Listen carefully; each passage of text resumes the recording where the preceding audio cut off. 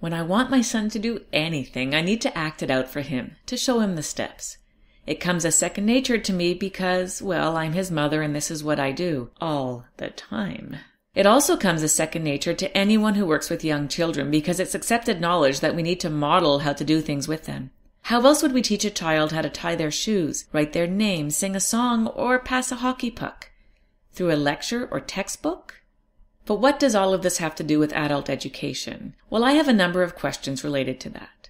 What does it mean to model? Do we do it enough in adult education, or perhaps too much? Maybe it's because we're teaching adults we think that they already have sufficient mental models that can accommodate new learning. Or maybe the idea of explicitly showing someone how to do something just seems childish. But modeling is so much more than a demonstration of a specific skill, whether we like it or not. Whether we want to be or not, as teachers, we are modeling all the time. About 40 years ago, Chaim Ganot wrote, "I have come to a frightening conclusion. I am the decisive element in the classroom. It is my personal approach that creates the climate. It is my daily mood that makes the weather." When I read this, I get stuck on I am the decisive element in the classroom. I am. I think it's in this line where the power of modeling lies. And when we know that we have this power, all we really need to do is to choose how we wield it. Think about how you talk about technology with your students. We talk about the importance of digital citizenship with our students, but do you model digital citizenship or positive behavior around technology?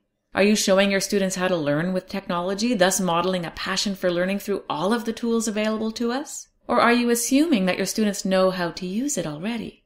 We know that assuming prior knowledge can be dangerous. As teachers, we need to find out what our students already know so that we can activate it and lead them to new learning. The same thing goes for technology.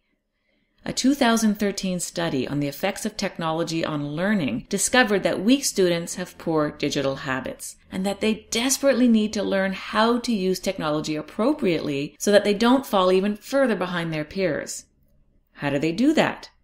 Well, we need to be explicit with our expectations. For example, if we ask students to research on the internet, we need to show them how. We need to show them how to be critical about the information they find. But not only that, they learn by watching how we use technology. We are their prime models. We are the decisive element.